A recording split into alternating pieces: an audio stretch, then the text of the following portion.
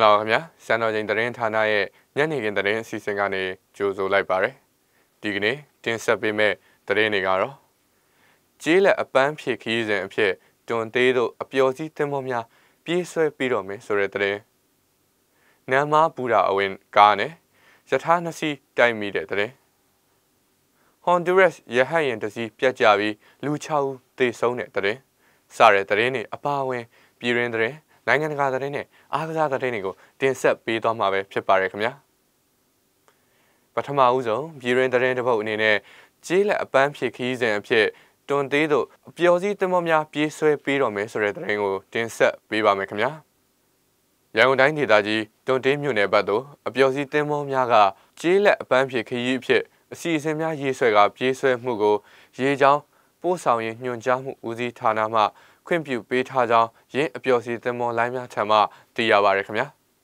အဲ့ဒီခီးစဉ်ကိုနေချင်းပြန်အဖြစ်ဗိုလ်ထောင်စိတ်ကန်းကနေတွန်တေးစိတ်ကန်းအထိပြေးဆွဲပေးနေခြင်းဖြစ်ပြီးအပတ်စဉ်တနင်္ဂနွေတရက်ကိုသာအများဆုံးပြေးဆွဲပေးခြင်းလည်းဖြစ်ပါတယ်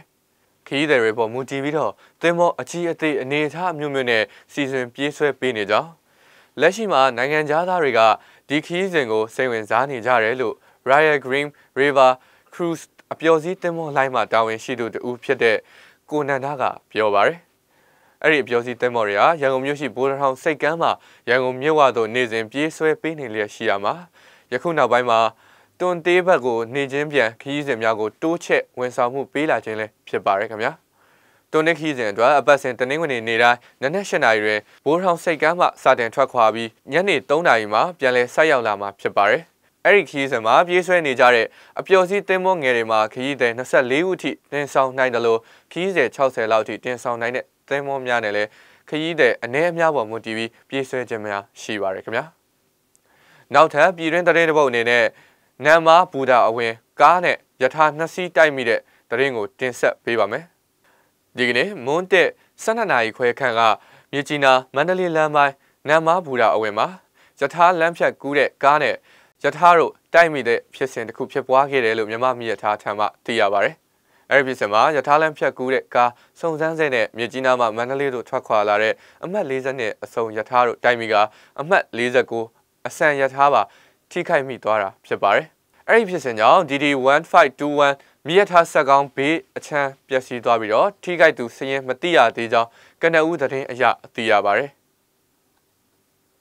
ဆက်လက်ပြီးနိုင်ငံတကာသတင်းတွေကိုတင်ဆက်ပေးပါမယ်။ Honduras ရဟတ်ယာဉ်တစ်စီးပြတ်ကျပြီးလူ6ဦးသေဆုံးတဲ့သတင်းကိုတင်ဆက်ပေးပါမယ်ခင်ဗျာ။ဒီကနေ့တနင်္ဂနွေနေ့မနက်အစောပိုင်းက Honduras အစိုးရရဟတ်ယာဉ်တစ်စီးပြတ်ကျခဲ့ပြီးလူ6ဦးသေဆုံးခဲ့ကြောင်း Reuters သတင်းဌာနတရက်ကဖော်ပြခဲ့ပါတယ်။ Eurocopter AS350 အမျိုးအစားအဆိုပါရဟတ်ယာဉ်ပေါ်မှာ Honduras သမ္မတ Juan Orlando Hernandez ရဲ့ညီမဖြစ်သူ Hilda Hernandez နဲ့တခြားလူ9ဦးလိုက်ပါသွားခဲ့ပြီးဒီဖြစ်ရမှာအားလုံးသေဆုံးခဲ့ကြောင်းသိရပါတယ်။အသက်52နှစ်အရွယ် Miss Hernandez ဟာအကူဖြစ်သူသမ္မတ Orlando Hernandez ရဲ့အနီးစပ်ဆုံးအကြံပေးအရာရှိတဦးလည်းဖြစ်ပြီး Honduras အစိုးရရဲ့ဆက်သွယ်ရေးဝန်ကြီးအဖြစ်လည်းတာဝန်ယူခဲ့ဘူးသူလည်းဖြစ်ပါတယ်။သူစီးနှင်းလိုက်ပါလာတဲ့ရဟတ်ယာဉ်ဟာ Honduras မြို့တော် Tegucigalpa မြို့ရဲ့လေဆိပ်မှနေထွက်ခွာလာခဲ့ပြီးမကြာခင်မှာရာသီဥတုဆိုးဝါးမှုကြောင့်ပြတ်ကျသွားခဲ့တာဖြစ်ကြောင်းHonduras အာဏာပိုင်တွေကထုတ်ပြန်ခဲ့ပါတယ်။ Honduras အစိုးရတာဝန်ရှိသူတဦးက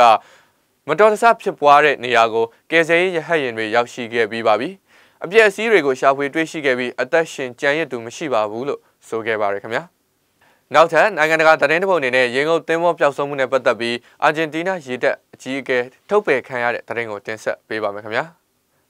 အာဂျင်တီးနားရေငုပ်သင်္ဘောနဲ့ပတ်သက်ပြီးရေတပ်ဗိုလ်ချုပ်ကြီးမာဆယ်လိုဆာကိုအာဂျင်တီးနားအစိုးရကယာတူကနေထုတ်ပယ်လိုက်ပြီးဖြစ်ကြောင်းသိရပါတယ်။ဒီဇယ်အင်ဂျင်သုံးအာဂျင်တီးနားရေငုပ်သင်္ဘောတစ်စီးဖြစ်တဲ့အရာဆန်ဂျူအန်ဟာသင်္ဘောသား44ဦးနဲ့အတူလွန်ခဲ့တဲ့တလခန့်ကသမုဒ္ဒရာအတွင်းမှာပျောက်ဆုံးသွားခဲ့ပြီးလက်ရှိအချိန်ထိပြန်လည်ရှာဖွေနိုင်ခြင်းမရှိသေးပါဘူး။ဒါကြောင့်အာဂျင်တီးနားမြို့တော်ဘရူနိုအေးဗစ်မှာရှိတဲ့သမ္မတအိမ်တော်အနီးဝန်းကျင်မှာပျောက်ဆုံးနေတဲ့သင်္ဘောသားတွေရဲ့မိသားစုဝင်တွေကဆန္ဒထုတ်ဖော်နေကြပြီဖြစ်ပါတယ်။ဒါကြောင့်အာဂျင်တီးနားအစိုးရကရေငုပ်သင်္ဘောပျောက်ဆုံးမှုနဲ့ပတ်သက်ပြီးအဓိကတာဝန်ရှိတဲ့ရေတပ်ဗိုလ်ချုပ်ကြီးမာဆယ်လိုဆာကိုထုတ်ပယ်ဖို့ဆုံးဖြတ်လိုက်ကြောင်းကြေညာခဲ့တာပဲဖြစ်ပါတယ်။အာဂျင်တီးနားအစိုးရဟာပျောက်ဆုံးသူတွေကိုကယ်ဆယ်ဖို့မစ်ရှင်ကိုလွန်ခဲ့တဲ့သတင်းပတ်2ပတ်ခန့်ကတည်းကလက်လျှော့ခဲ့ကြောင်းလည်းသိရပါတယ်ခင်ဗျာ။ဆက်လက်ပြီးအားကစားသတင်းတွေကိုတင်ဆက်ပေးပါမယ်။ လက်ရှိ Man City က Premier League သမိုင်းမှာအကောင်းဆုံးအသင်းမဟုတ်သေးကြောင်း Wayne Rooney ပြောကြားလိုက်တဲ့သတင်းကိုတင်ဆက်ပေးပါမယ်ခင်ဗျာ။ Everton အသင်းတိုက်စစ်မှု Wayne Rooney ကစနေနေ့က Spurs အသင်းကို9 ပြတ်အနိုင်ယူပြီးနိုင်ပွဲဆက်ခဲ့တဲ့ Man City အသင်းဟာ